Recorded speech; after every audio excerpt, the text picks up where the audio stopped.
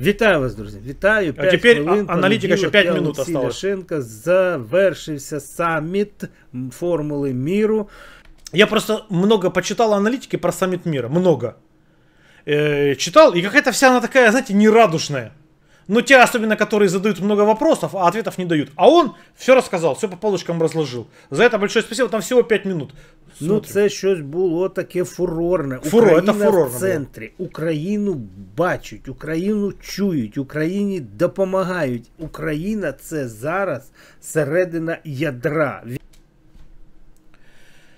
Надо сплотиться вокруг великого лидера, вокруг стержня. И Украина сейчас это центр ядра. Вот это украиноцентричная модель формирования мира. Это очень важно. 80 країн підписали комюніке, 4 міжнародні організації. І хтось почав у нас тут всередині вити, нити, скулити, дрожати, кричати. Ми про це поговоримо. Так от 80 країн, вибачте. Це як? Це нормально. Це нормально. Це класно. 80 країн підтримали Україну. Коли це було? Коли б таке ще було, щоб 80 країн підтримували Україну? Ну, коли б таке було? Никогда такого не было вообще, и вот опять. Но у него уже довольно устаревшая информация. Помимо этих стран, которые поддержали Украину, еще к финальному коммюнике саммита присоединилась еще и Антигуа и Барбуда. Это тоже очень важно. Он просто не знал эту новость, он бы рассказал ее, но просто, видимо, на момент того, как он записывал это видео, такая информация еще не поступила. Это очень важная новость, согласитесь. И Антигуа, и Барбуда присоединились. А это на минуточку 90, почти 4 тысячи человек. Это Антигуа и Барбуда. Просто если вы кроссворды разгадываете или играете в города и страны, и вам попалось на А, то вот вам еще одна страна. И Антигуа и Барбуда. Ударение, я надеюсь, что ставлю правильно. Когда такое было, спрашивает он. В принципе-то никогда, Алексей, такого не было. Генеральная ассамблея ООН, резолюция 27 марта 2014 года, Организации Объединенных Наций, про территориальную целостность Украины, которая подтвердила независимость и суверенитет Украины, подчеркнула все на свете, включая все нужные и ненужные озабоченности, подтверждает приверженность суверенитету политической независимости, призывает все государства отказаться, настоятельно призывает все стороны приступить к мирному регулированию, подчеркивает, что референдум был нелегитимный, призывает все государства не признавать любое изменение статуса автономной республики Крым и города Севастополя и так далее. То есть осудили действия Российской Федерации и, в принципе, поддержали Украину. Это было у нас в 2014 году, 27 марта. 100 государств поддержали Украину. 100 государств. Вот резолюция 2015 года.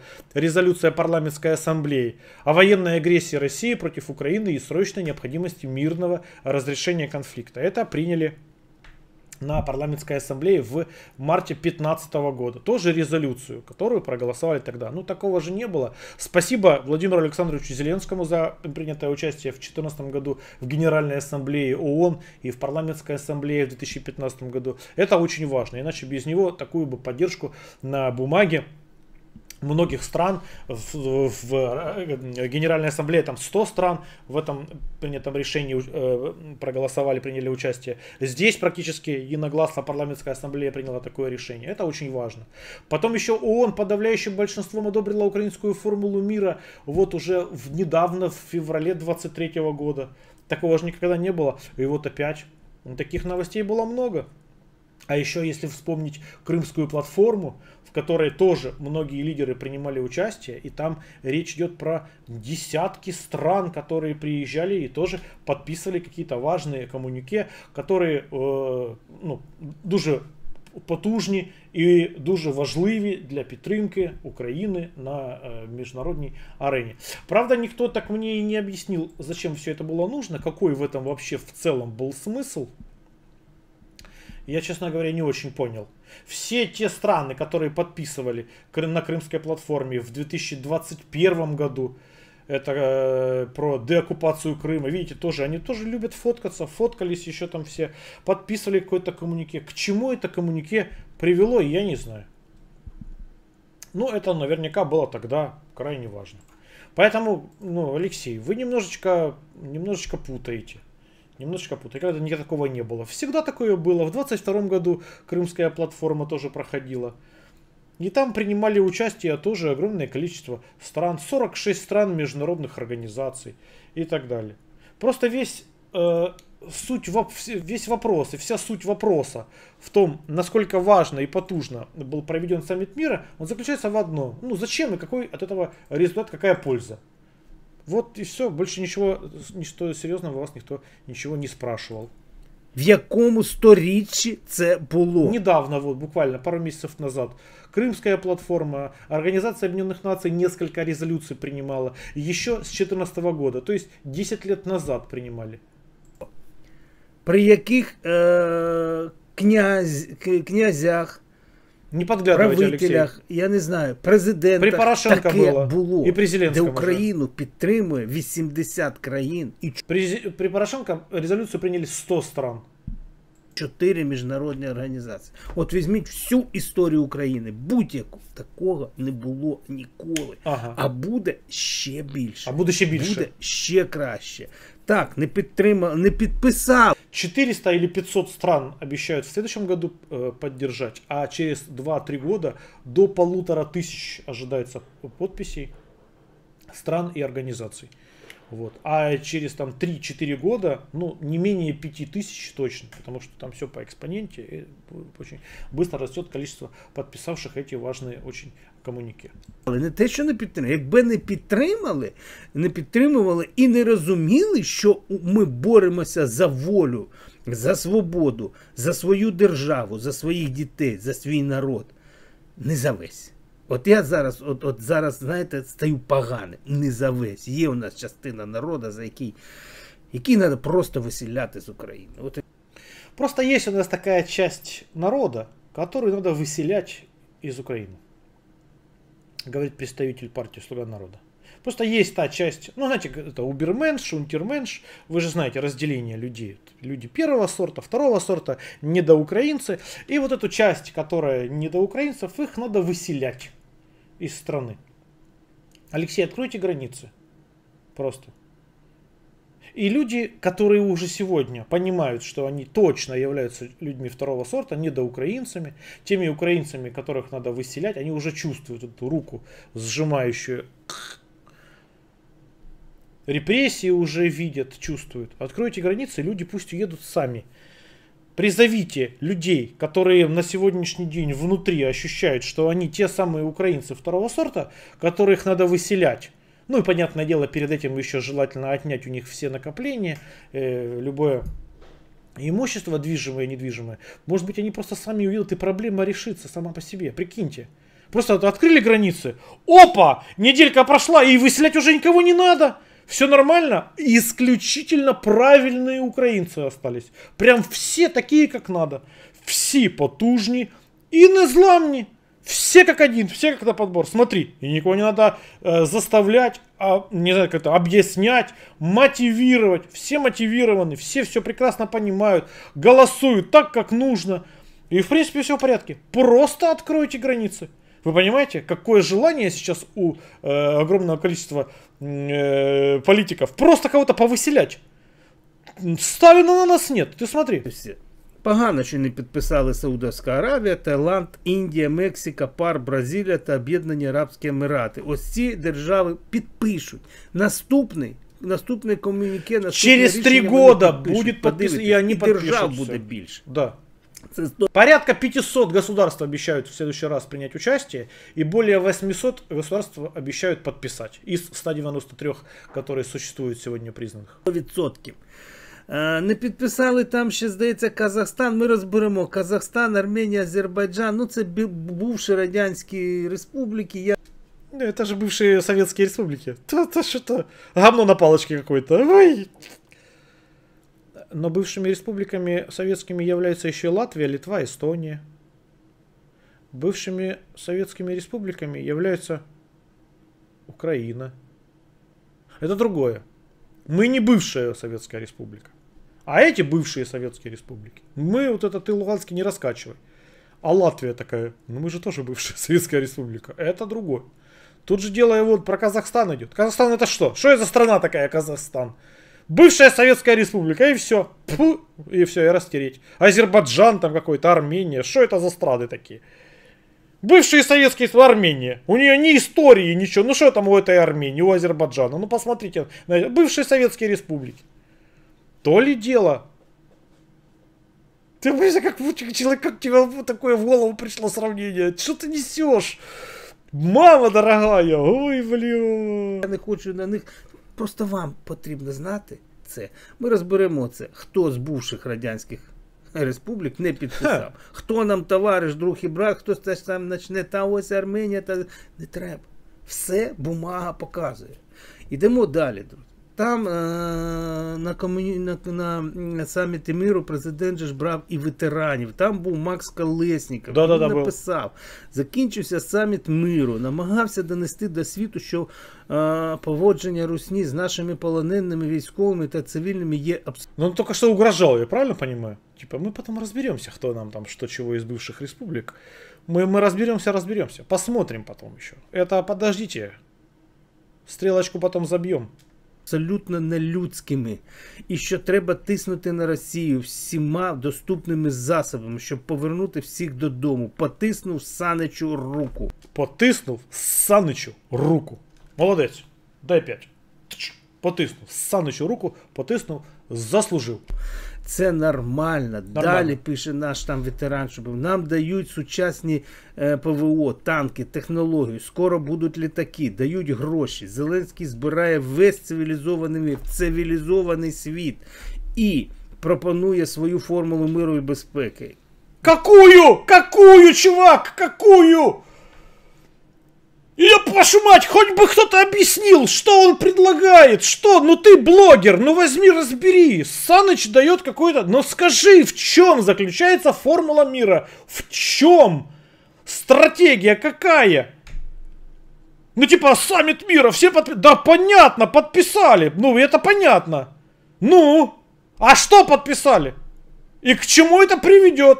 Есть декларативная политика, а есть реальная. Ну, подписали они и... Формула проста. Перемога і все. Хто проти, того в ТЦК. От це я согласен. Я не знаю, чи вийде у нас зараз повернути наші території. Але це точно, друзі, і я з ним згоден, ну 100%, що президент, керівництво, наше командування робить все для того, щоб їх повернути. На жаль, нічого не робили раніше. Хтось пише, Ватикан не став підписувати ком'юніке. А хто такий Ватикан? Бля, геополитика от бога просто. Кто такой этот Ватикан? Вы видели? Сука, ты только что в предыдущем ролике показывал ЕРМАКа, который встречался с Папой Римским. Видели? Он с Папой Римским встречался. В кроссовках приехал к Папе Римскому. А теперь такой, да кто такой этот Ватикан? Кто такой Папа Римский? Бывший советский республика какой-то. Кто это такой вообще? Чувак, что ты гонишь? Ты что вообще? Что ты такое, черт побери, несешь? Да, кто такой Ватикан вообще? Вы видели его на карте, этот Ватикан?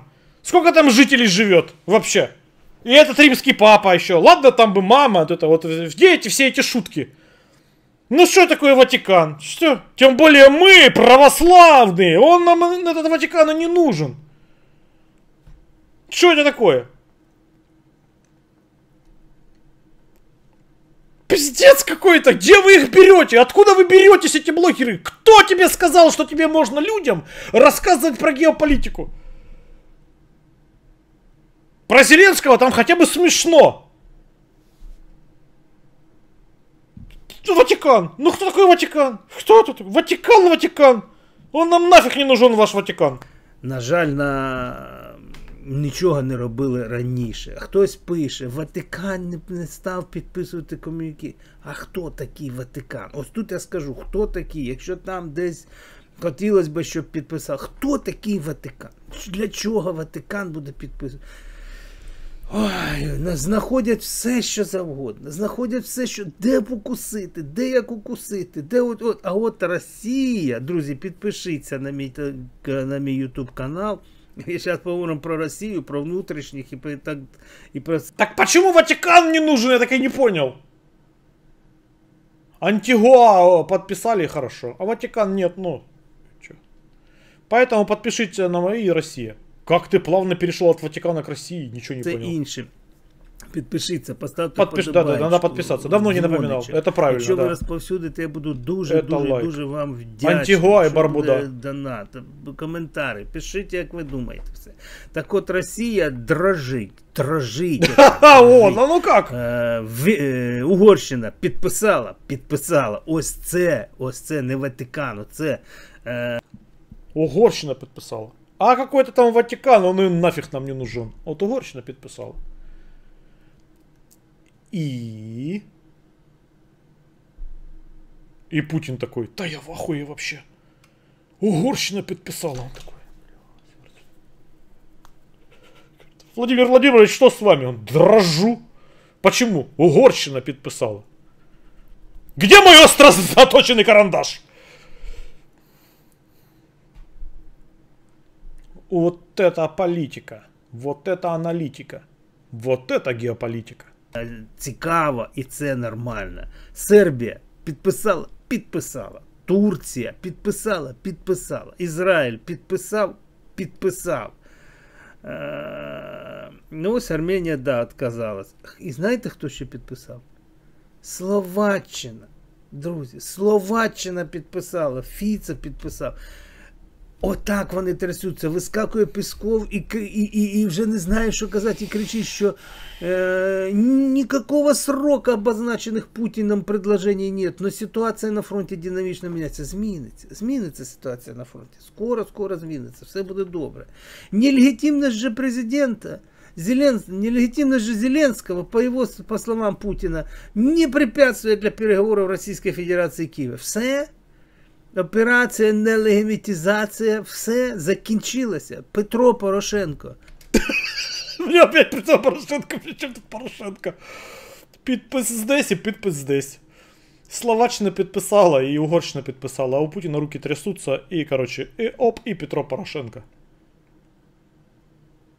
Операция нелегитимизация завершилась. Нелегитимный Петро Порошенко. Съезд его не убрав.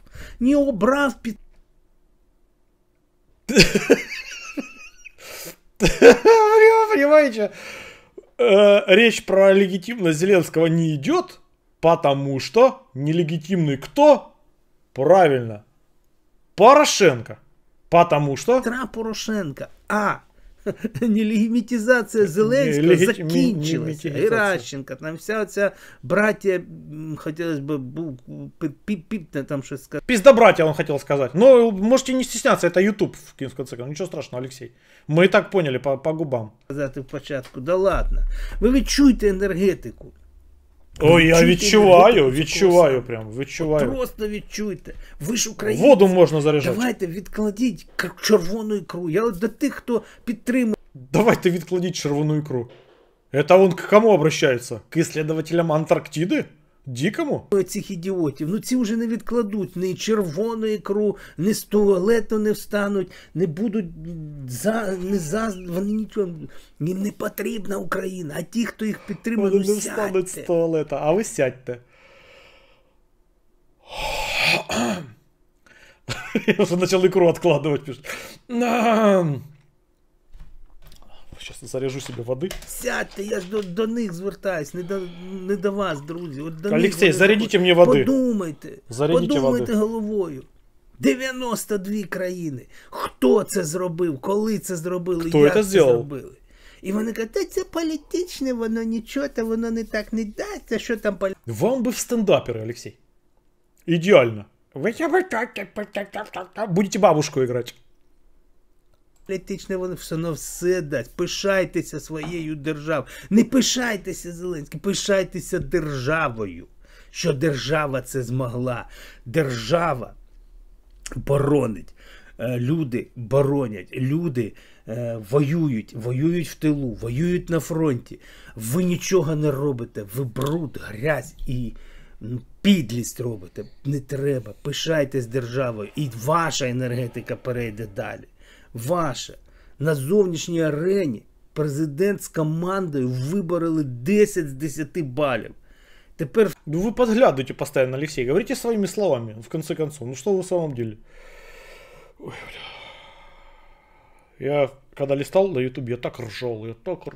Мама дорогая, это просто пиздец. Все вказує на те, що прийшов час формувати зусилля. Ну что, надо читать вам с выражением, Алексей. Вы что, сейчас вам написали какой текст там? Там потужный текст. Читайте его с выражением. Ну давайте вместе. 3-4. Командою вибороли 10 з 10 балів. Тепер все вказує на те, що прийшов час планувати зусилля на внутрішньому ситуації. На внутрішньому. Що? Дорозі ситуації? На внутрішньому що? Внутрішню. І саме, я думаю, що сьогодні президент з командою вибороли 10 з 10 балів. Тепер все вказує на те, що прийшов час формувати зусилля на внутрішню, друзі, ситуацію. На внутрішню, друзі, ситуацію. На внутрішню. Понятно? Там Гена текст немного по-дебильному написан. Что ты чвакаешь? Это пойдет на благо города и всех харьковчан. Вот так и скажи. І саме, я думаю, що на внутрішній ситуації зараз піде боротьба. Нас світ підтримав. Да? Україну світ підтримав. Керівництво світ підтримав. Подивимось. Дуже сподіваюся, що піде внутрішня... Ой, треба.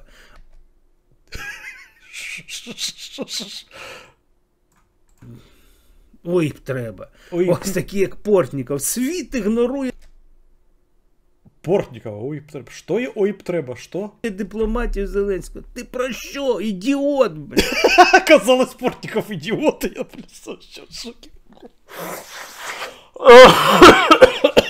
Ой, мама дорогая. Алексей Ляшенко такой: Портников, что ты несешь, ты идиот! Еще, кто ему дал Шевченковскую премию, в конце концов? Вы еще ему политическую царскую премию. Кто это такой? Кто, чтобы обсуждать самого нашего, дай бог здоровья. Вы что? Какой Портников несет еще? Їх тут кажуть, Портніков умний, Портніков розумний, Портніков класний. Який класний? Який класний? Совєтікус, московікус і більше ніхто. Можливо, якісь там мізки є, але ці мізки направлені на знищення, ще раз кажу, не Володимира Олександровича Зеленського, не Андрія Єрмака. Борисовича, Андрія Борисовича потрібно казати, Борисовича, Андрія Борисовича. На знищення української держави направлено, розумієте? Да. Світ ігнорує дипломатію Зеленського. Ви про що? Ви про що? Сьогодні світ бачить, що... Хороший текст, кстати, кто-то написал. Сегодня світ бачить. Кто пишет тексты? Публикуйте тексты, в конце концов. Можно в описании к видео тексты публиковать. Сегодня світ бачить, що это пойдет на благо города и всех харьковчан. Справжня дипломатія. Це не просто, друзі, поболтать. Ля-ля-ля-ля-ля-ля.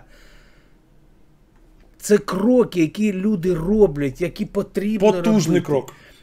Щоб виправити ситуацію в світі, яка почала, вона вже йде, вона летіла. І ось тут з'явилися...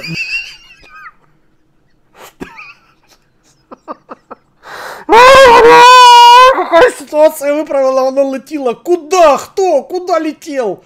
Летело 2 крокодила. Один налево, другой рашпиль.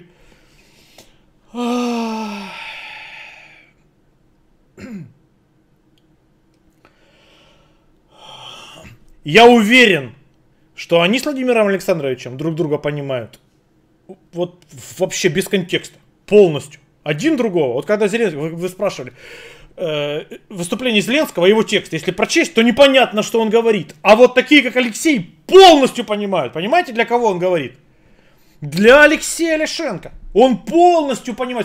І якщо не буде людей в місті, казав Зеленський, то Маріуполь буде в кожному місті. Ракети будуть повністю. Буде Маріуполь, буде хаос, буде смерть. Все такі, що? Що за херня? Що ти несеш? А Алексей вам объяснил. Що це потужний крок, бо ситуація, вона летіла, і зараз вона пролетіла, і зараз це, ну ви бачите, що це потужна незламність. Чи ви не бачите? Чи ви як Портніков, вот это, тільки ля-ля-ля, вот это вам, вот это, бла-бла-бла проти України? Ми, такою, ось таким, з Росією, з війною, але з'явилася наша дипломатія. Наша. Така, яка все змінила, все змінила. Розумієте, тут... Ні, я не понял, якщо чесно, що. А що саме вона змінила? Ну дуже багато всього. Дуже. Вона дуже багато всього змінила, бо раніше 100 країн на Генеральній асамблеї Організації Об'єднаних Націй голосували за резолюцію. А сьогодні 82, але Ватикан каже, що я не буду голосувати. Ну, бачите? Це дуже потужно. Та нахер оно всралось, эти все голосования. Речь идет только исключительно про санкции, вооружение, боеприпасы, финансы и личный состав. Антигуа и Барбуда. Барбамбия, Киргуду. Вискакує наркоділер Ар'єв, який привіз свої дочки, щоб та погнала опять машиною бити київлян, давити. І він скакує: підскажіть, будь ласка, хто такий Єрмак, лідером якої держави він є? Ну, він один з лідерів України. І що? Я також ставив таке питання. Хто такий Єрмак? Ну, він один з лідерів України. І що? Що? Яким ти ніколи не будеш?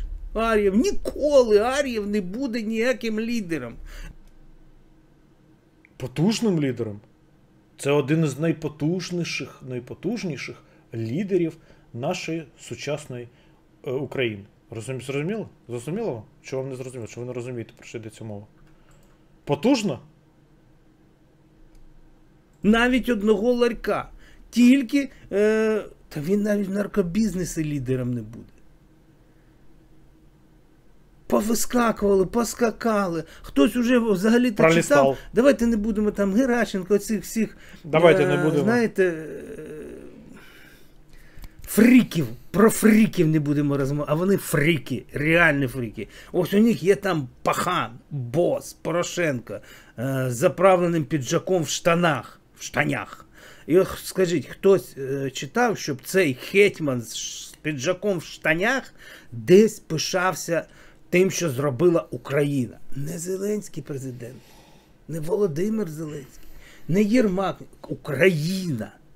Україна зробила. Десь він це писав? Десь ви це чули? Я ні. Барменталь. Шарикову больше не наливать. Зиночка, а унесите водку, пожалуйста, голубушка. Ну і ще одне. Маршал ГБТ, всі балакають там. Бомс от Порошенко в штанах перешел сразу к маршу ЛГБТ. Как оно у него связано в голове вот это в стриме? Зрозуміло. Єрмак, Ар'єв, Порошенко в штанах. Марш ЛГБТ.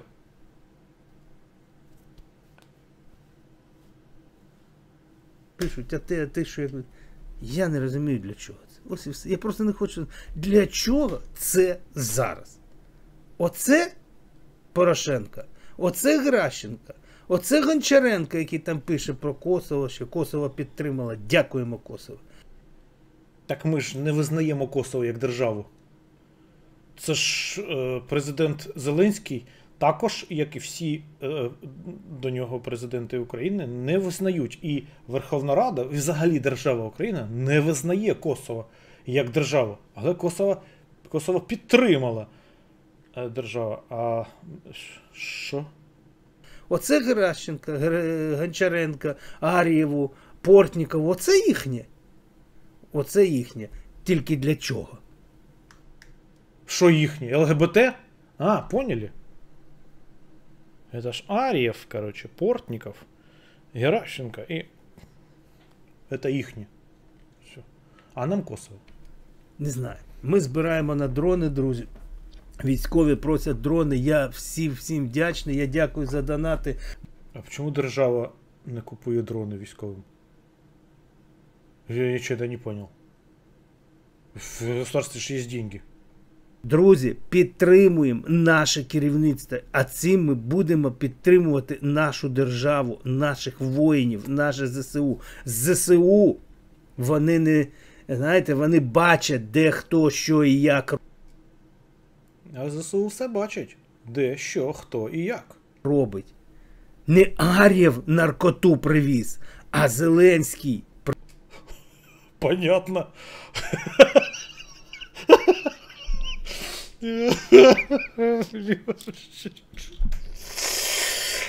Не Арьев наркоту привез, а Зеленский.